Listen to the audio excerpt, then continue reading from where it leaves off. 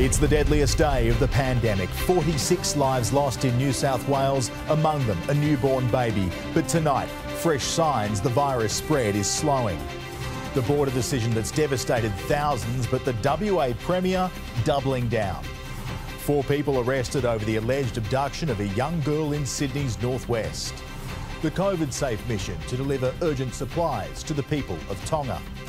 Plus, top seed Daniil Medvedev blasts the Australian Open crowd after a fiery clash with Nick Kyrgios. This is 9 News with Charles Croucher. Good evening on our deadliest day of the pandemic as 46 families are mourning the loss of loved ones. A glimmer of hope tonight. The spread of the virus through New South Wales appears to be slowing, with hospital and intensive care numbers showing signs of stabilising. Of all the numbers in all the Premier's press conferences, today carried the worst. Sadly today we're reporting the deaths of 46 people. The deadliest day of the pandemic in New South Wales. 7 lives lost over the past 3 weeks included in today's grim figure after coronial investigations. And the parents of an 8-week-old baby who died with the virus at John Hunter Hospital, waiting on further tests to determine if COVID or something else claimed their newborn's life. The coroner and the forensic pathologists that support the coroner are working very hard to get the answers that, most importantly, the family want. From me to them, there's nothing worse than losing a child, so my really sincere condolences. The number of people dying from the virus is sadly predicted to remain high for the next few weeks, but the Premier is seeing reassuring signs. From a hospitalisation perspective today and from an ICU perspective, we continue to track better than our best case scenario. There are 2,534 people with COVID in the state's hospitals. Worst case modelling put that figure at 6,000. In the ICUs, 209 people. That number was forecast to be as high as 600. A plateauing of people in hospital and ICU has occurred this week. We're obviously watching that data very closely and seeing particularly what the next few days bring to us. We look at the hospitalisations, the ICU, staff furloughing, staff absenteeism, our testing data, our case positivity. That all gives us a sense that the spread of COVID is slowing. Cases are turning a corner. The state racking up another 25,168 positives from PCR testing and self-reported rapid antigen tests. From today, boosters can be given just 3 months after the second shot. 32.3% of adults are so far triple jabbed. We would love to see a huge roll-up this weekend to get vaccinated with that booster. While almost 94% of the population is now double vaxxed, half of the 28 people under the age of 65 who died from COVID in the last week were not. Close to 50% of those people in ICU who are unvaccinated. It's very, very clear. Vaccinations work, boosters work. If you're under 65, think that your health conditions are not severe or you're not going to have a severe disease, think again. The data is clear. Please get vaccinated. A health system under strain, and on the state's deadliest day of the pandemic so far, the Premier was asked if he had any regrets or if he would do anything differently in light of the Omicron surge. The easy approach to stop transmission is to lock down. That's the wrong approach. This is the hard way, and I accept that. I believe he still doesn't get it. The modest restrictions that were removed on the December 15th, just over a month ago, fuelled the Omicron crisis. Lizzie Pearl, 9 News. A border may just be a dotted line on a map, but tonight it's never felt more like a brick wall, with families locked out of Western Australia indefinitely. Today, Mark McGowan justified his tough stance, his state dealing with 2 potential Omicron outbreaks. Hearts breaking collectively across the country. I miss her. I can't hold her. I can't smell her hair. I can't tell her I love her to her face. Jeanette O'Keefe hasn't seen her daughter Julia or her 88-year-old dad for 3 years. Devastation also felt by Jodie, cut off from her loved ones in Western Australia. My heart is aching. The hardest part is my heart is aching. I want to see my daughter. I want to see my granddaughter. Fortress WA forcing families apart for even longer. Hopes built on this announcement. Today I can announce that WA will ease its hard border arrangements at 12:01 a.m. Saturday the 5th of February. Now shattered. When Mark McGowan announced the 5th of February, that date was locked in. And no matter what happened, that date was locked in. And now he's gone back on his word. And I just actually can't believe it. Tears shed across the globe. Elizabeth Yardley lives in the UK. She hasn't seen her daughter or granddaughters for 2 years. Missing every milestone so far for her grandson Rory, who is now 16 months old. We've never been able to hold him as a baby. We've not been able to feed him or, change his nappy or anything like that. And that's all just been ripped away from us. Sarah Watson lives in Perth, cut off from family and friends interstate and overseas. She started this petition in a desperate attempt to get Premier McGowan to reconsider. I just want them people to know that they're not on their own. We've gone through hell and back. So fed up, she's considering leaving WA after calling Perth home for 12 years. I'm too angry to be upset at the moment. While many others in the West are supportive of the hard border, relieved it's been extended. Public hospitals, the private hospitals, the clinics, the communities, disabilities, aged care. I think we can all agree that they're not ready yet for the Omicron surge. The Business Council, on the other hand, says the longer restrictions stay in place, the bigger the damage to the economy and to people's mental health and well-being. Premier McGowan has shut the border indefinitely, saying he wants further modelling. Very few people will be allowed in with exemptions if they are triple vaxxed, but waiting for a boosted level of immunity across the state could see them facing a more severe outbreak. If they delay, they may get a worse variant next time around. There's no guarantee that the relatively mild Omicron will be the same next time. It could even be more severe. A decision keeping Mark McGowan from his own elderly parents in northern New South Wales, who he's only seen once since the start of the pandemic, more than the thousands of other families still waiting who are losing hope. And it's just going on and on and on, and it's just devastating. It's just so upsetting for everybody, and there's no end to it, there's no hope. Sophie Upcroft, 9 News. Businesses overcharging for rapid antigen tests are now in the crosshairs of federal police. The AFP is investigating allegations of price gouging in New South Wales and Queensland. Retailers marking up tests by more than 20% face 5 years in jail. A 4-year-old girl has been abducted from a suburban street at Stanhope Gardens near Kellyville. Zara James is live at the scene. Zara, 4 people have now been arrested. That's right, Charles. The 4-year-old girl was standing on a street here in Stanhope Gardens with her father at 12:20 today when a Honda CR-V pulled up and 2 people got out of the car. It's alleged the man tried to distract her father, while police allege a woman put the little girl in the car. The car was tracked by police up the M1 and 2 hours later it was stopped at Beresford. 2 women who were known to the little girl and 2 men were arrested. The little girl was thankfully found safe and uninjured, and she is expected to be reunited with her father tonight, while the 4 people in the car are speaking with police. Charles. A harrowing ordeal. Zara James live for us tonight. Thank you. In a time of terrible trouble, Tonga is clinging to one moment of triumph. A man surviving 28 hours at sea after Saturday's tsunami. The island nation is also taking strength from the first supplies of Australian aid. And tonight, news HMAS Adelaide is on the way.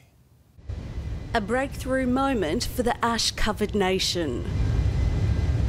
From Amberley home base to Tonga, with a reminder of home on their shoulder, a web of Australian aid is carefully unloaded from the belly of a C-17.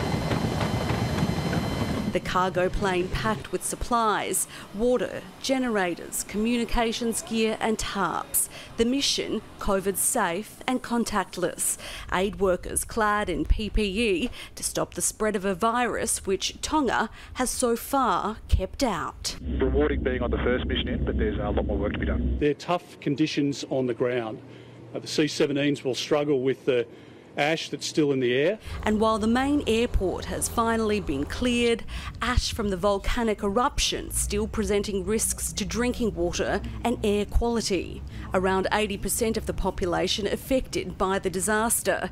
Military muscle now also en route, with HMAS Adelaide streaming towards Tonga. From the Queen, condolences. I'm shocked and saddened. My thoughts and prayers are with the people of Tonga. People like Lasala Falau, the so-called miracle man, who spent 28 hours at sea after being swept off the isolated island of Atata during Saturday's tsunami before drifting to the mainland a day later. He says he came back to make up the numbers lost from the island. Early Walsh, 9 News. A warning, the following vision is distressing. This is the moment a truck with failing brakes speeds towards cars and motorbikes stopped at a red light in Borneo, Indonesia. Next, it ploughs into the waiting traffic, slamming into at least 6 cars and 14 motorbikes. 5 people were killed in the horror accident, with many others injured. For 2 years, we've been swamped by COVID statistics, but all those facts, all those figures have a human face. One Sydney family struggling with the suspension of elective surgery symbolises so many who feel they need medical help now. Bright and bubbly 10-month-old Jensen is developing every day. Good boy. But surgery to fix his cleft palate has been cancelled, leaving parents Kate and Joel from Revesby worried he's been left behind. I'm disappointed that it feels like his situation is not important enough. It's taken a huge emotional toll on our family going through this journey. The Blacketts are one of thousands of families across the state now living in limbo after the state government suspended non-urgent procedures on the 7th of January. Our lives are on hold. I haven't gone back to work this year, waiting for him to have this surgery so that I can care for him. You know you have a system at breaking point when young children have their surgery cancelled. Specialist workers, from speech pathologists to physiotherapists, are being forced to cancel appointments and take up frontline pandemic roles. That the way we make space for COVID and the way we make capacity for COVID is by pausing other care, and we need to find a different way forward and a way to get back to providing the whole of the healthcare system. In the second quarter of 2021, nearly 65,000 elective surgeries were performed. In the following 3 months, that number slipped to 44,000 amid new restrictions during the Delta lockdown. Now, with these current measures in place, experts are worried surgery numbers could decline even more. When we suspended the non-urgent surgery, we said we would review that in the middle of February. So that's still our intention. Obviously, it's highly dependent on what happens with respect to hospitalisations. Jensen is hoping to have his operation at the end of March. At this stage, nothing is guaranteed. James Wilson, 9 News. A close call for residents in this property on Sydney's North Shore, a boarding house at North Ryde bursting into flames. 3 people were inside when the fire broke out but managed to escape. 1 was taken to hospital with minor injuries. American and European leaders have held crisis talks on Ukraine, putting on a united front to dissuade Russia from invading its neighbour. But tonight, new images show both sides preparing for conflict. Moscow's latest show of force, unveiling a new submarine, tanks and missile launches. The build-up of military might near Ukraine's border captured in satellite photos as Ukraine's defence force flexed back, releasing video of its own troops conducting drills near Crimea. The White House strengthening its warning to Vladimir Putin. If any assembled Russian units move across the Ukrainian border, that is an invasion. But it will be met with severe and coordinated economic response. Biden backpedalling after this comment yesterday suggested division among NATO allies. And it depends on what it does. It's one thing if it's a minor incursion and then we end up having a fight about what to do and not do, etc. Sparking a furious response from Ukraine's president. We want to remind the great powers that there are no minor incursions. The US Secretary of State smoothing over tensions in crisis talks with European allies. It's bigger than Russia and NATO. It's a crisis with global consequences. I think that would be a disaster for, not just for Ukraine, but for Russia. It would be a disaster for the world. Hoping to fend off war through diplomacy and sanctions, but Washington has now authorised the transfer of US-made weapons into Ukraine. Why are you waiting on Putin to make the first move, sir? In the United States, Amelia Adams, 9 News.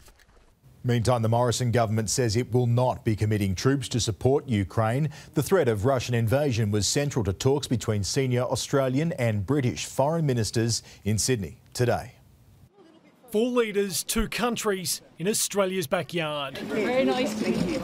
Renewing an old friendship. No better friend and defence do we have than Australia. The first face-to-face meeting of its kind in Australia since the pandemic. It's nice to, in large part, have a return to situation normal. The world is far from normal. Russia is threatening Ukraine, amassing troops on the border. The Australian government says it will consider support to Ukraine, but not from our military. That is not on the table from Australia's perspective. In a speech after the talks, the UK Foreign Secretary had a warning for President Putin. And step back from Ukraine before he makes a massive strategic mistake. But Russia is not the only concern. Russia and China are working together more and more. Regional security a focus for the Australian government. Chinese government's been very clear about their intent with Taiwan. The so-called AUKUS arrangement is seeking to counter China's aggression, and with Australia to secure nuclear-powered submarines, more visits from the British Navy are expected.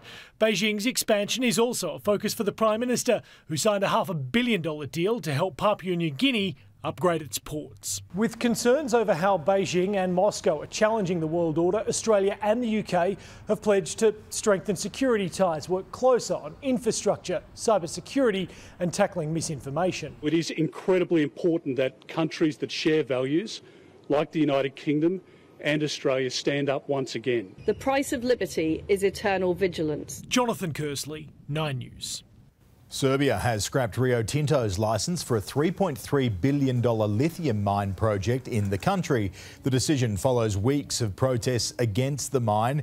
It also comes days after Novak Djokovic was deported from Australia. The tennis star had posted his support for the protesters on Instagram. An Iraqi refugee who served more than 2 years over the indecent assault of a girl at the Homebush DFO centre has had his conviction overturned. His future, however, remains in the balance, now waiting to see if he faces a new trial and whether he'll be allowed to stay in Australia. Many people would remember these images, Mohammed al-Biati and a little girl walking down a corridor and then disappearing out of view. The DFO security guard has always maintained he was helping the lost child find her mother at Homebush in December 2016. The jury in his first trial was unable to reach a verdict, but at the second, al-Biati was found guilty of 3 charges, including aggravated indecent assault. The Iraqi refugee appealed, and today, more than 5 years on from the shopping centre encounter, those convictions were quashed. A retrial ordered on the 2 lesser offences. Al-Biati has already served his minimum 2.5-year sentence. He was eligible for parole last July but remains behind bars. It's yet to be seen if he'll make a bid for release or if the DPP will pursue a 3rd trial. His permanent residency has been cancelled while in prison. Tiffany Genders, 9 News. All right, Sophie is here now with a look at today's weather. And Soph, the sun was trying to poke through today.